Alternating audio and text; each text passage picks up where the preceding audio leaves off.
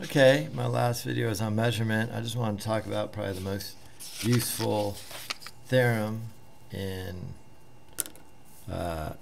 woodworking or construction, and that's a Pythagorean theorem. So let me just put this over here. And there's two ways you could use the Pythagorean theorem. So the Pythagorean theorem, named after Pythagoras, Pythagorean theorem. First off, it only works in right triangles. So the way you denote a right triangle, here's Pythagorean theorem. The way you show right triangles, you put that little box in there. So this says it is a right triangle. That angle is exactly 90 degrees, and the Pythagorean theorem will work. Okay, so just a couple things about triangles.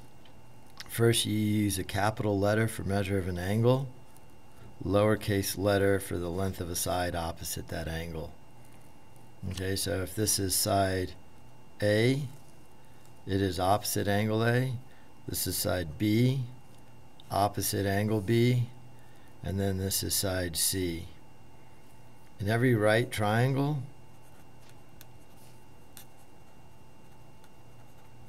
there are two legs, in this case A and B, and it's common to use A and B for the legs, and then there's one hypotenuse. And the hypotenuse is always opposite the right angle. So I'm going to draw a little box to say 90 degrees. So the hypotenuse is always opposite that right angle.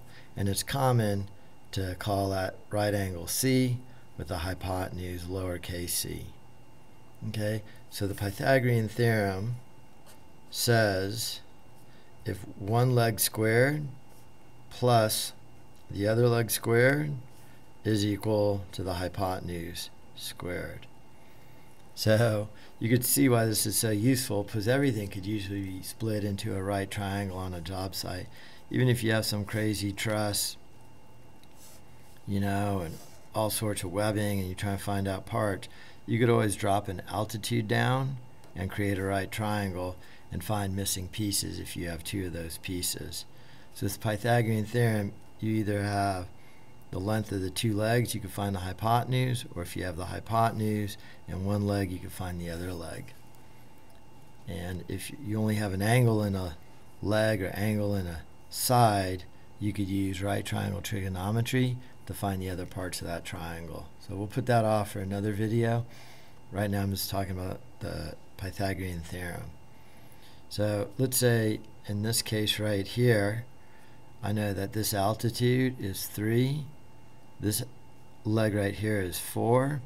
I have a right triangle. I want to find C, the hypotenuse. I do one leg squared plus the other leg squared equals C squared. So 3 squared, 3 times 3 is 9, plus 4 times 4 is 16, equals C squared. 16 plus 9, 25, equals C squared.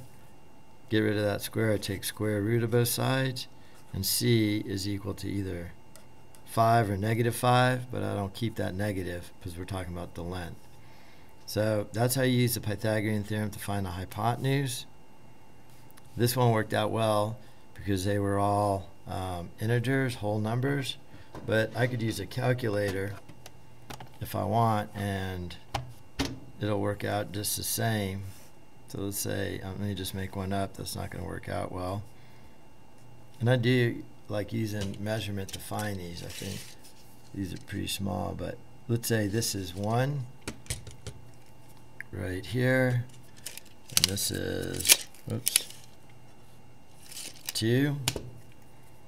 So now I have one leg and the other leg. So I'm going to say 1 squared plus 2 squared equals C squared. 1 squared, 1 times 1 is 1. 2 times 2 is 4. 5 is equal to C squared. To get rid of that, I take square root of it. C is equal to the square root of 5. And I don't know what that is, so I got to use my calculator. And on my calculator, I just go, here's the square root button. Can you see that? There's a square root button in blue. So I'm going to go second square root of 5, and I get 2.24. So C is equal to 2.24. So that's pretty close to 2 1/4 inches. So let me check and see if that works. Yeah, that is pretty close to 2 1/4 inches there. You see that there? So that's how the Pythagorean works. Pythagorean theorem works. Really useful. I go over one more example. Let's say instead now I'm given a hypotenuse of 3 and a leg of 2. What is my other leg? So now I have a leg, hypotenuse, I'm looking for another leg. I like to label it A, B, C. Side opposite A is a lowercase a. So that's what I'm looking for, A. So I have A squared plus 2 squared equals hypotenuse squared, 3 squared. A squared plus 4 equals 9. Oh, I didn't mean to do that. It's going to work out. A squared equals, subtract 4 from both sides. So A squared equals 5, square root of both sides, and A is equal to square root of 5, and I already did that on my calculator, so it's 2 1/4. So you could use the Pythagorean theorem given 2 legs to find the hypotenuse, or given a leg and a hypotenuse, find the other leg. And again, the Pythagorean theorem is probably the most useful equation or theorem used in carpentry, and I'll show you how it's also used. So if this is true, if it's a right triangle, one leg squared plus the other leg squared equals a hypotenuse, the converse of that is true too. So the converse is going to say, if one leg squared plus the other leg squared equals a hypotenuse squared, then it's a right triangle. So this is how you check if things are square, right? So again, let me run through that again.